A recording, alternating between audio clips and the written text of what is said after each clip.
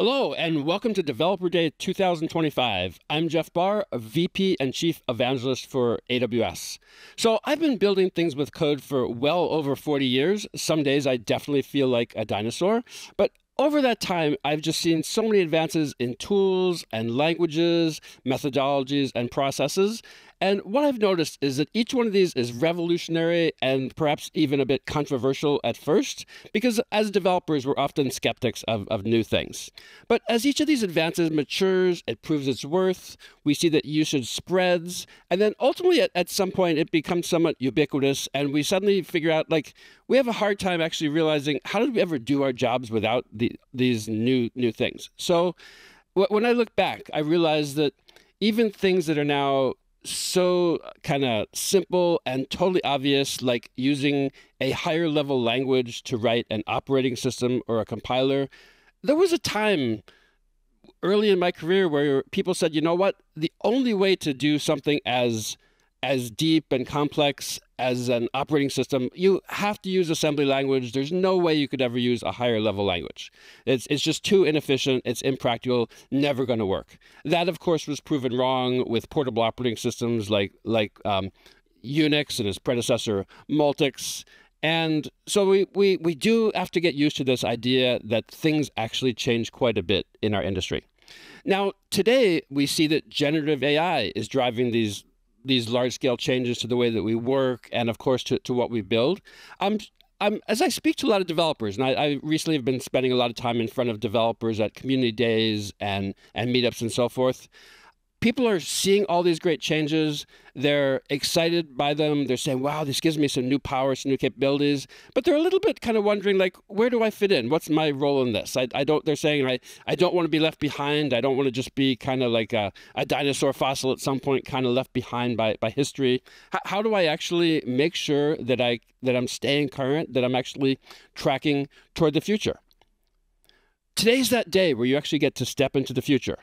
We're going to give you some guidance that you're going to use to help you develop your skills and to really just to understand and to thrive in this really new and exciting world. You're going to get to see things in action. You're going to get to see Amazon Q Developer. You're going to get to see some other of the AI tools running. And you're going to actually get to learn how to use these coding assistants to help you to accomplish your goals. I always want to remind you that you are the one in charge. You're the one writing the prompts. You're the one saying, this is my problem. This is how I want to go about solving it.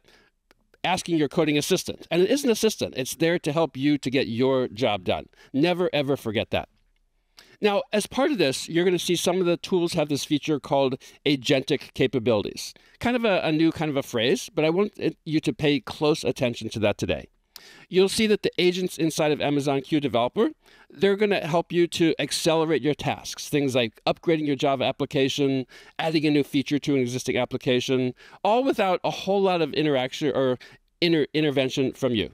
Now, what I've realized a lot with these new tools, you can read about them, you can watch a video, you can hear your colleagues talk about them. That's okay. But what you really need to do is you need to actually log in, go hands-on, solve your own problems with these tools. There's no substitute for actually watching the magic of these tools in action, seeing putting in your prompt, seeing that output spew out after it does a little bit of thinking, looking at that output, giving some feedback, iterating.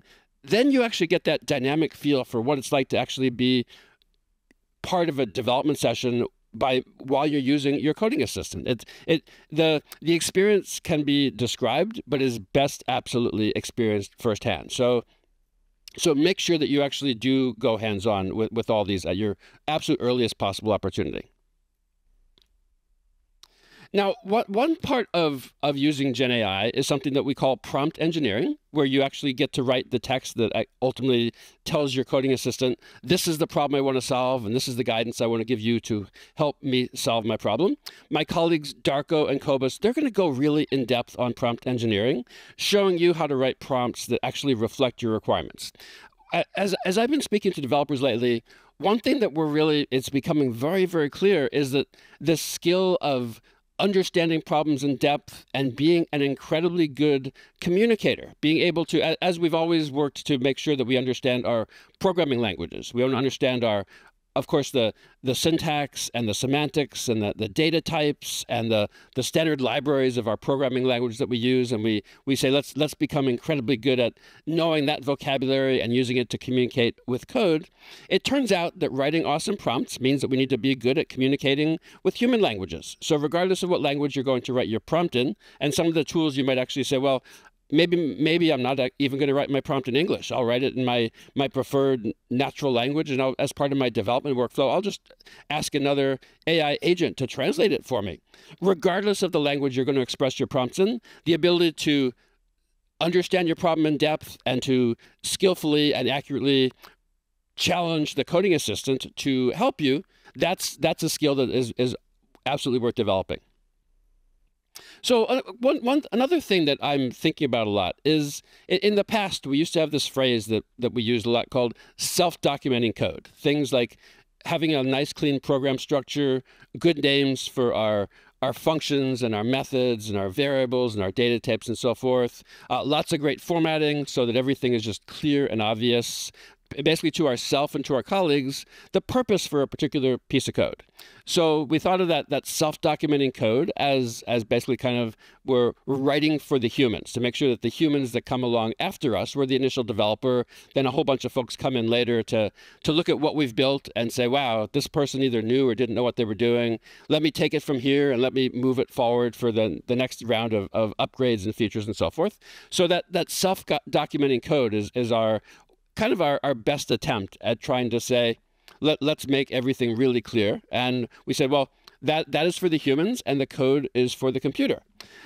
As I start to think about Gen AI and prompt writing, this phrase came to mind to me earlier this week that instead of self-documenting code, what if we think of these prompts as effectively self-coding documentation?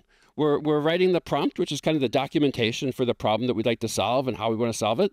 And then we're going to turn to our AI assistant and say, take this documentation and turn it into some code for me. So to me, this is definitely living in the future where we're writing these, we're going to get really good at writing awesome prompts. We're going to give our coding tools some guidance along the way. We're going to iterate as we go. You'll see some great examples of that today, right from this very, very desk. And we'll go from that prompt to the code to something up and running really, really quickly. So bringing these ideas to life is going to be just simpler and easier together. So for today, what do we have on stack for you today? Well, we've got tons of live hands-on demos for you.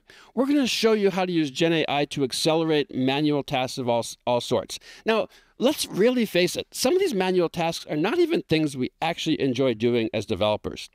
Modernization, transformation. I'm sure some of you wake up every day and say, wow, I want to modernize, I want to transform. But sometimes it just sounds kind of like you're just kind of stepping through some mud and leaving some footprints and fossils for the future. Not nearly as exciting as creating awesome, cool things from scratch. But modernizing and transforming, that's kind of the bread and butter, the things you really, really need to do to be a developer these days. But you're going to learn how you can modernize and transform really quickly at lightning speed. You're also going to see about ways you're going to use Q Developer to diagnose and troubleshoot things like operational issues and inefficiencies and so forth. Super excited for today. I'm going to be listening behind the scenes the entire day. I'm going to make a whole bunch of notes. Along with you, I'm going to be listening and learning. And I'm going to do my best to, as I do, move myself into the future. Definitely don't want to become a dinosaur. I definitely don't want to go extinct. So don't change the channel. And here we go. Stay tuned for the rest of Developer Day.